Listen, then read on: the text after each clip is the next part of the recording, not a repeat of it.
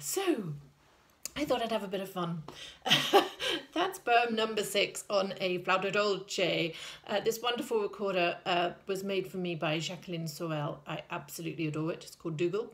And I'm doing this one for Lucy Oswald, a former student of mine at City London School for Girls, who wrote to me and said, oh, can I try this this project on recorder? And I thought, well, some of them will work and some of them won't. And it just suddenly occurred to me that this one I could try.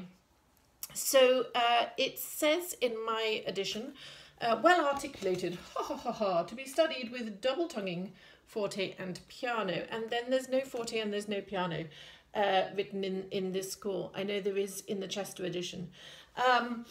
So what I thought was, on recorder particularly, we don't really have that many possibilities with dynamics anyway. But I think you might have heard some of those echoes that I was doing, which I can only really do with articulation. So what I'm going to try and talk about is hopefully be relevant to both flute and recorder. Because I know there won't be that many recorder players who are going to give this a go, although there should be. So how would I approach it? Slurred all the way through first. That's just to get that core sound. Really, really hard on the flute. We have a lot of that comes out sometimes before our note. And here we need the real core of the note. So that little extra ha that we can get. But before then, nearly all my students that come to me with problems with articulation actually have problems with the airflow when they're articulating. The tongue, it's a big muscle. It does get in the way. And we have to compensate that a little bit. Yes, we can make the tonguing as precise and as small as we can. But equally, we can try and think about the air flowing through. Works just as well on the recorder, just to keep that sense of the sound. Also a little bit of the shape. So I would go through the whole thing.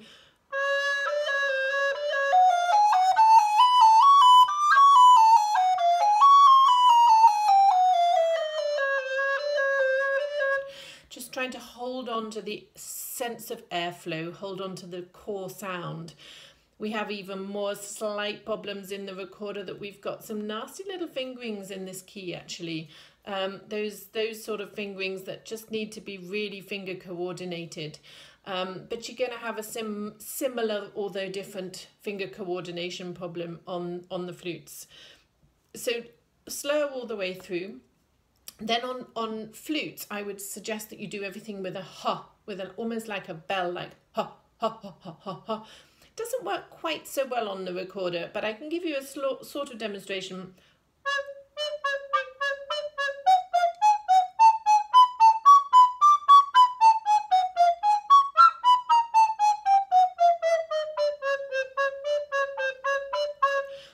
Really, really helpful on flutes, not so helpful on recorder. Next, I would do everything single-tongued. The point of a single tongue is if you're then going to double tongue it, the precision of your t is so important for the kickback k on modern flute. On recorder, I've been doing this nearly all not diddle. There's too many breaks for the diddle in my book, so I would suggest that you do it all duh.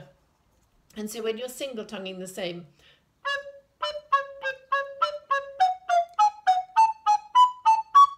and what I'm doing is I'm analysing where my tongue is arriving and making sure that it always hits that same point in my mouth. Think about the end of the note. Its staccatos are not just the beginning of the note, they're how quickly you can get rid of that sound.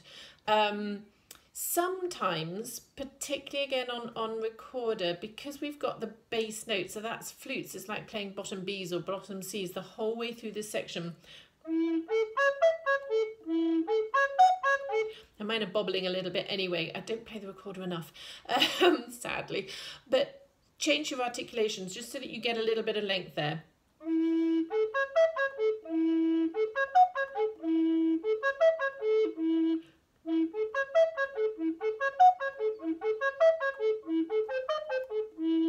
I just want to be able to hear that note with a little bit more length. So just disguise that. And then to get ready for the double tonguing, just double on every note so that you are really listening out for your articulation. I'm not going to pick it up at the beginning again because I keep playing that beginning bit. Oh, that's another hazard in these studies, isn't it? I always find the first 3 or 4 lines are really good. I must have practiced those as a kid lots, but the last ones are not so good. Oh, and another word, just while I'm on the last at the end here, if you've got the Chester edition, the last 2 lines from the change of key which is written in, it stays in G major all the way to the end. I know in the Chester it swaps back to the B flat and E flat at the beginning of the line, and that's wrong. I'm going to pick it up at this section just to do.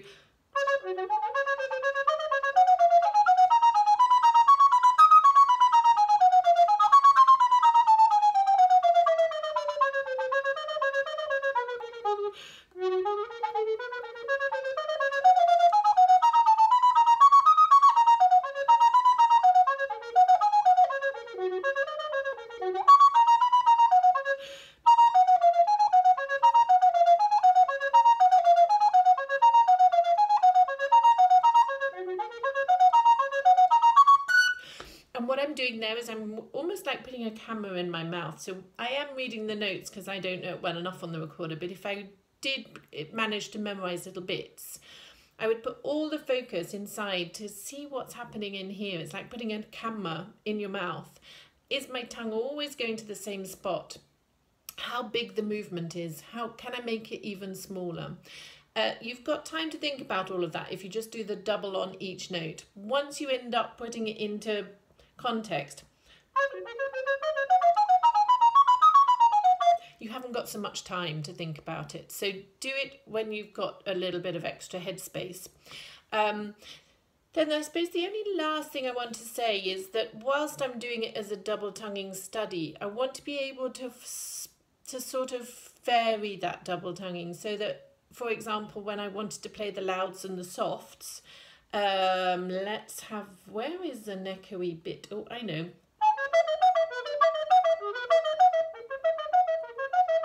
Oh, I'm playing a load of nonsense. Anyway, you know the bit.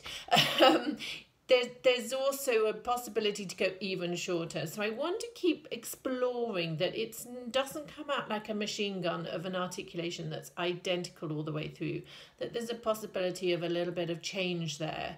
I want the harmony notes to come out a little bit longer. I want the big leaps not to necessarily have a double tongue.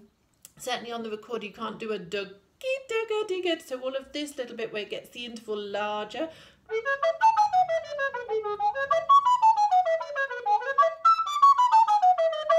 I'm actually not going duggy digga but da da digga digga digga. So I need to be able to be flexible. I don't want my tongue to only go digga digga digga digga digga or diddle diddle diddle or ticka ticka ticka ticka. I want it to be able to do a ta ta ticka ticka ticka da da diddle diddle diddle dum. So keep that sort of flexibility going in your tongue. Hey, I hope you've really enjoyed hearing this one on a recorder. I'm going to put my recorder back to bed now. It comes out once a year, poor thing. But I hope it's given you some sort of food for thought. And flute players, I hope it's in some shape or form relevant to your practice that you're doing in number 6.